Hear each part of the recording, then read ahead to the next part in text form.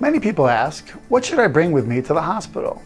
It's really up to you, but don't forget about what your baby will need for the trip home. We already have the basic necessities for you at the hospital: toothbrush, toothpaste, gown, and slipper socks, so you don't need to worry about that. You're welcome to bring any of your own things that would make you feel more comfortable. Some people like to bring their own pillow and blanket.